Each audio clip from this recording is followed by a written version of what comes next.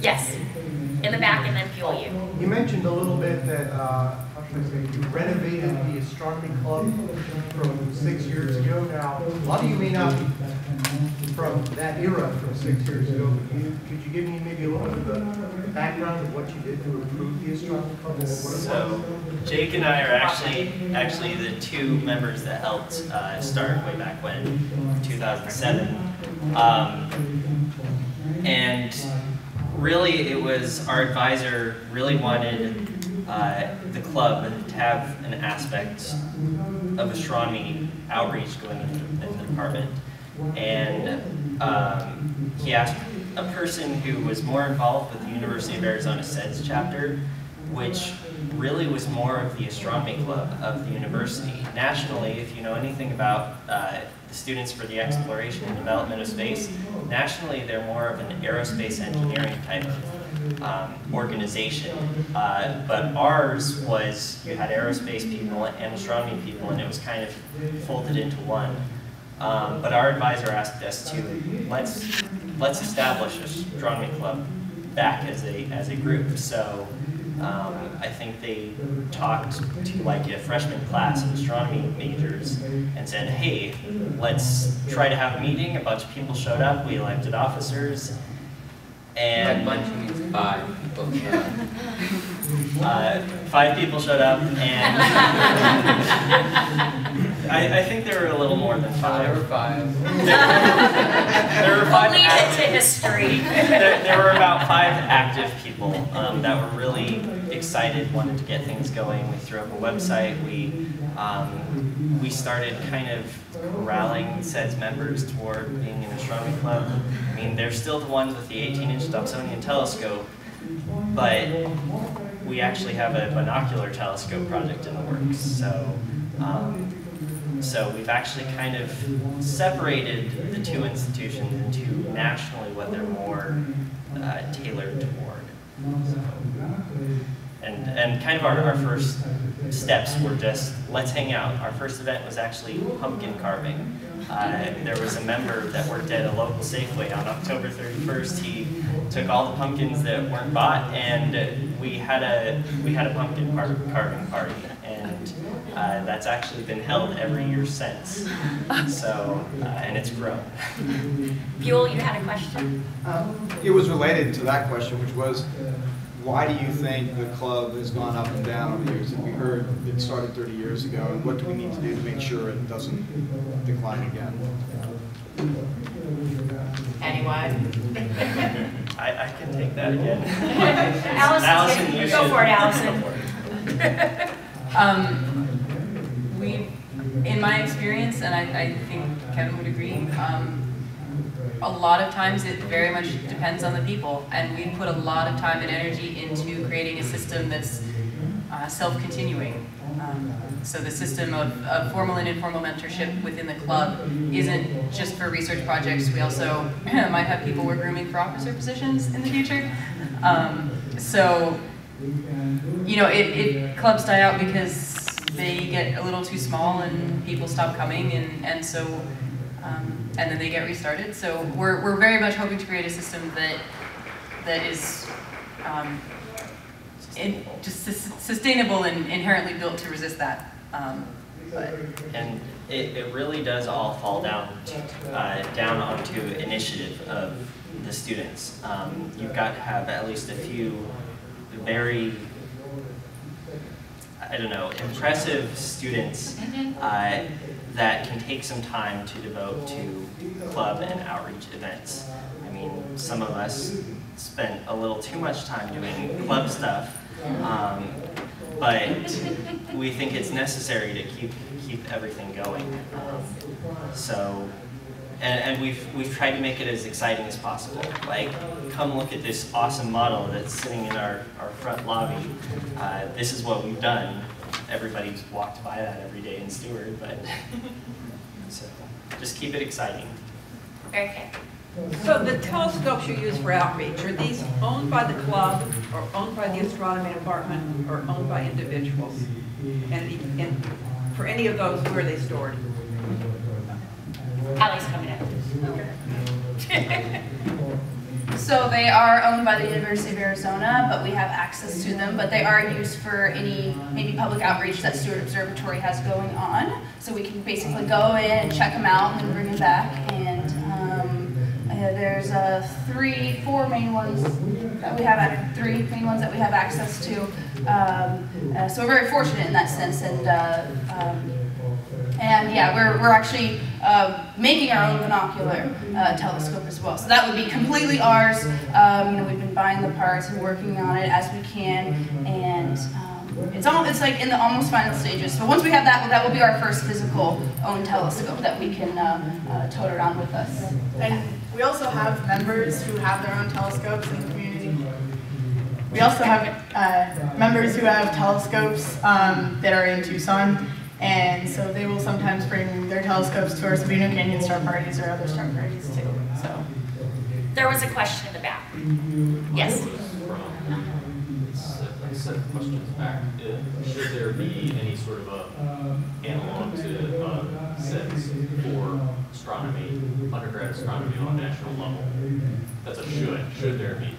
So amenable to the same kind of. I think I can take that one too, because I was in SEDS, and SEDS was basically the astronomy club. I was more looking for something that was for astronomy students, and SEDS is a wonderful organization. It's national and international. They have chapters at many schools.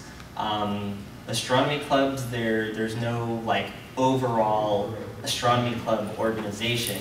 I know there's kind of overall amateur astronomy organizations, and that's also one thing that the club is trying to work on, kind of bridging the gap between professional astronomers, which we're all training to become, and the amateur astronomers, which tend to do a lot more outreach, but they're kind of becoming more into the research with all sorts of citizen science type projects. So we're trying to bridge the gap between local amateur astronomers and the professional astronomer community, because we think that would be a wonderful resource for everybody to have. I mean, as long as we get the word out that astronomy is awesome, I hope we can succeed.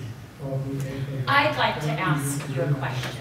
I'm always impressed by how many U of A undergraduate students are at AAS meetings. It's impressive. What do you think makes your undergraduate group pull together and get to AAS meetings? Because this is no small feat. And what lessons learned might you share with other undergraduates in other departments or other people in their departments that could help undergrads come to AAS meetings? Okay, I have something to say about it. So I joined Astronomy Club my second week as a freshman, and I was pretty bummed because you go to college and you're waiting and you have to take prerequisites and you can't take the astronomy course yet, but I met these guys, and within about a month, we were up at a telescope, taking data, reducing it. I didn't even know what a terminal was, and then all of a sudden, I'm reducing data in IRAC before, a year and a half before I could even get into an astronomy course, right? So, and then 5 months, right after my first semester, I was at a AAS in Austin, seeing presentations, seeing research, and then I was on a paper and a poster within a month after that. So it's just, it gives you that fulfillment. You take these really hard courses, you get discouraged, you get told you can be whatever you want your whole life, and then you go to college and then you're like, you got a bad grade and you feel terrible, but it's a huge support system. It made me realize I can do it, like I can succeed and I can do research and I can do that all without even hitting my upper divisions. So I would just say that it just gives you that gigantic fulfillment and that knowing of acceptance and knowing that you can do it. You see other undergrads here, you come, and not only that, but now that I am in my upper divisions, like I've seen all of these research, I'm in my astronomy class, I've seen people already do this type of research, I've been to telescopes, and it makes it that much easier for my coursework as well. So just giving that retention factor and that kind of feel-good thing, it's really easy to get discouraged with physics and math, obviously, and I think that gives you that full satisfaction with that. I'd like to add it. So as far as encouraging students to go to AAS, I was lucky enough to have an REU very early in my college career, and everyone, all of the professional astronomers at my REU were very encouraging and said, oh yeah, you definitely need to, you know, everyone should go to AAS, you should join the society as a junior member, you should go and present. But that's not as common in your standard astronomy department. But Kevin and Amy and the senior astronomy club officers never presented it as not possible. They never presented it as a weird thing. It was just, hey, you're in astronomy club, oh, you want to be a professional astronomer, you should consider going to AAS. Straight off the bat, it was never like, you should consider going to AAS, but it'll just be weird because they're all grown-up astronomers. Like, Astronomy Club is also lucky enough to have been doing this for a while, so we know the system. We know the system for requesting travel funding from our student government. We know Gina, who knows everyone, which is incredible. But fortunately, we've been around for a while, so we have all the documentation we need for requesting money. We know approximately how much it's going to cost. We've done, you know, we're all staying at the same hotel, we're splitting rooms. It makes things much more affordable. It is important to make things affordable. There's not a lot of money for travel, there's even less for undergraduates, so we have to be really creative. But I would just say, look for money anywhere you can find it and cut costs anywhere you can, but by all means get undergrads to AAS. I want to add just a little bit to that. Really, with this astronomy club, our very informal motto that only I know is, if there's a will, there's a way.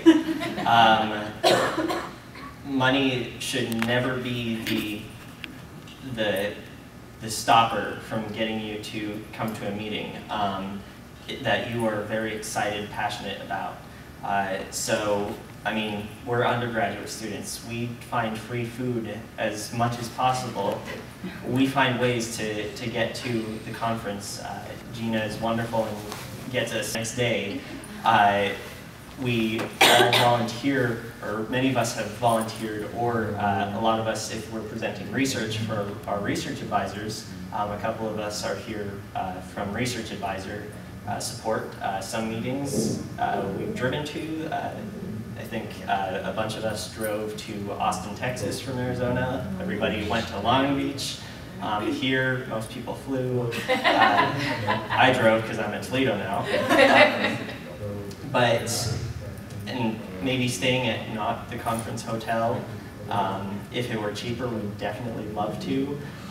But usually there are enough hotels within walking distance. We make it as accessible to students as possible. And we do get a lot of support from certain research faculty, and the University of Arizona student government is very supportive, and they so far haven't denied us any money, so we're very lucky. Oh, absolutely. Okay. This is your time. Okay, kind of adding to what Allison said, is basically, so at the university you have your classes and your academics, and AAS seems to be a lot more research type stuff.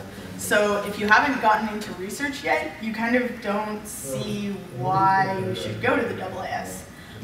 So I think a big part of why so many people are coming here is because they've done the research. They've done projects with us, and they've seen their fellow students have posters that they're taking to AAS and presenting. And they know what's going on, basically, and they want to come and be a part of it. Other questions?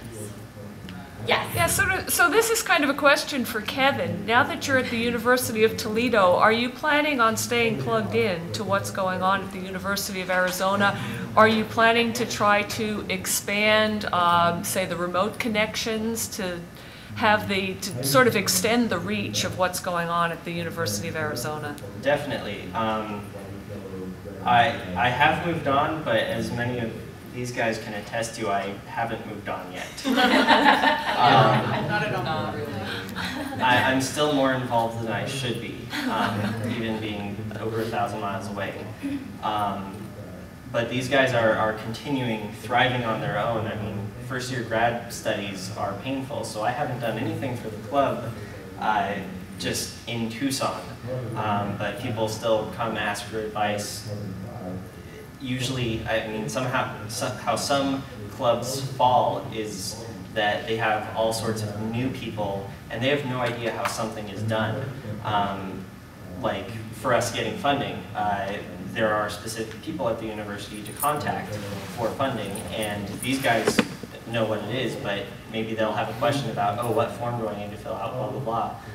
And I'm more than willing to try to help them figure it out because I probably did it. So staying around for a little bit to kind of buffer the transition from me not being there is probably helpful to these guys. So I'm more than willing to give my opinion about anything because I went through the entire undergrad process that these guys are currently going through. Yes.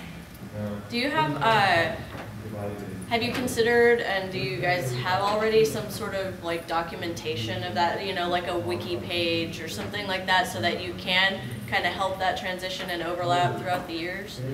We have recently, like this past year, started a logbook.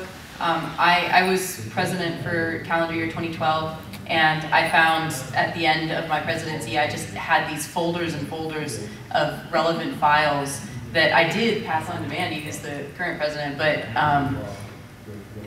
we wanted some form of storage other than somebody's personal laptop. Yeah. So we have a notebook that has pertinent information. I'm working on filling it with, you know, contact information even for star parties that we did the year that I was president, so that if we ever need to get in touch with somebody again, or even so that a few years down the road, the astronomy club, who may be full of people we've never met, can look back and say, oh, we were doing this, and we did this many star parties once upon a time, and this many were schools, and that sort of thing. It isn't online. We're slowly and surely, and sort of in fits and starts, hoping to get our own server or our own computer so we can store everything there, also including club pictures, and it would be a good thing to have our own server because all of our data right now are on Stewart servers, which is fine, except occasionally they crash, and then we don't know that they've crashed, and we can't access our data.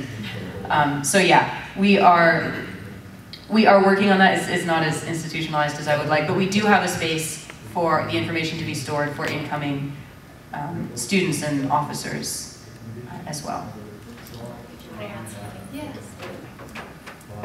So I'd also like to add one more thing. As we all know that funding and money is also extremely important when you're passing down the torch to all the future generations of students that are going to come through the club. We need to know how to communicate with students that we haven't even met, that we probably, you know, we might not. We need to communicate with them how to manage money and how to, what things cost. I mean, obviously things are changing over time, but we also have a logbook for funding, and you know, when people take out money, they document it in a file, handwritten, so that it doesn't disappear in internet land or things like that. You know, technology, things go wrong. So having something tangible that you can actually literally hand to the next person is extremely important.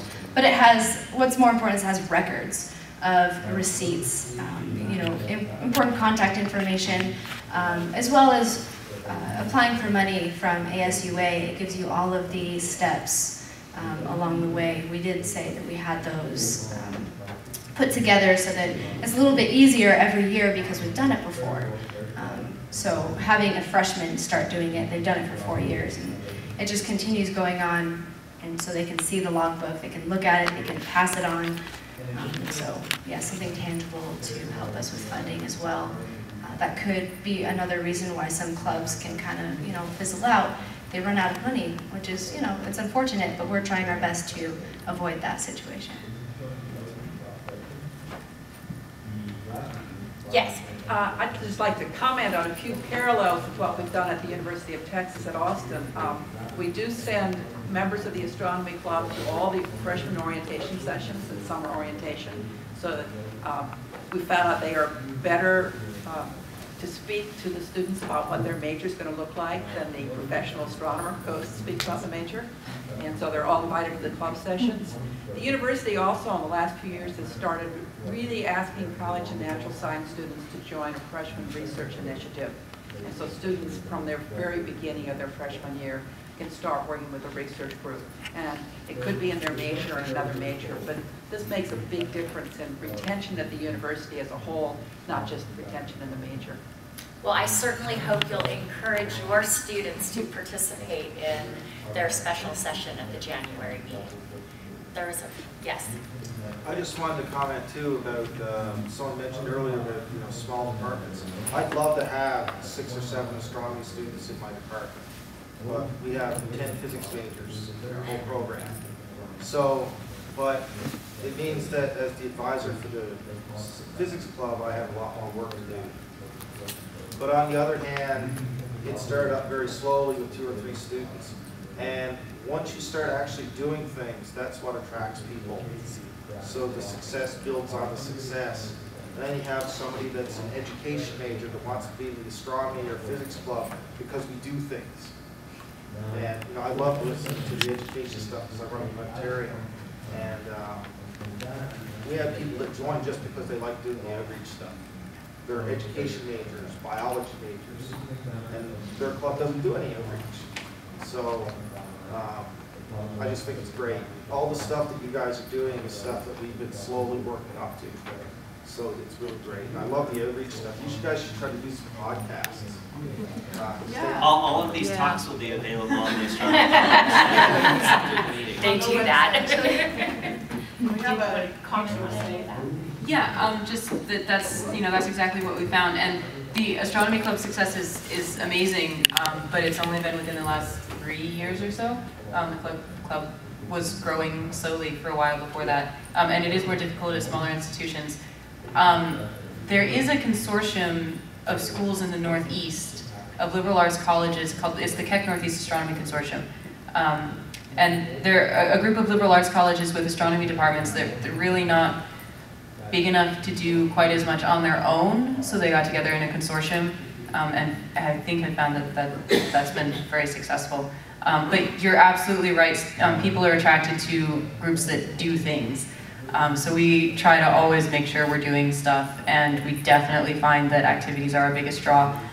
We also do go to the, it's not exclusively for freshmen, but there's an undergraduate astronomy majors meeting every fall that we are invited to, and Astronomy Club always gives a talk there, just a 5-minute overview of the club.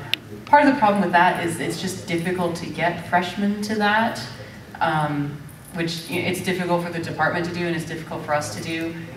Freshmen are just sort of so overwhelmed with everything that's going on that they don't make it to things until sophomore year, but we do very much, we make a very concerted effort to get in touch with the freshmen because we want them to start doing research right away.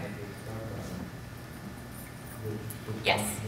I got a rhetorical question. Which is more habit forming, learning a cool thing or sharing a cool thing? Learning a cool thing or sharing a cool thing? Which is better? Sharing. Yeah. Okay. I actually think that those are one and the same. You actually learn by sharing as well. So they're both cool. Did anyone want to add to that? Yeah.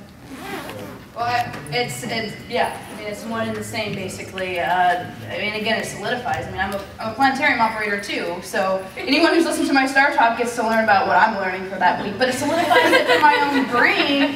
Also, it gives me, I don't want to say, it can break it down into simple mechanic terms that I can explain to people, and then when I'm sitting on a test, I say, oh, I remember the simple things, and as we've probably all seen as humans, the more simple explanation is the one that usually works the best anyway. So yeah, it's definitely one and the same. Solidifies it for your own brain too. Did any of you want to add any final remarks to our conversation? I'd just like to say thank you all for attending and listening to us. It's very encouraging as undergraduates to be able to give a talk, and first I have to admit it's kind of intimidating, We've never done this before. It's our first professional talk, and you guys' support, we feel it, and we appreciate your attendance, and yeah, that's what I'd like to say. Well, I would just like to say a closing word. You all are amazing. What they have done in our department is amazing. The way that they nurture each other is amazing. They make sure that the younger students in our department know what the AAS is. Know that you have to apply. How to apply. When you look at a membership application, it looks intimidating. I don't know if the membership people at the AAS have read it recently. Golly. You have to go ask people for signatures and stuff. Anyway, they're just an amazing group. And I really do encourage those of you who either have astronomy clubs at your own institutions or know of other institutions that have undergraduate astronomy clubs to please have that join in on the special session that these fine undergrads have proposed and are organizing for January. Let's give them a huge round of applause.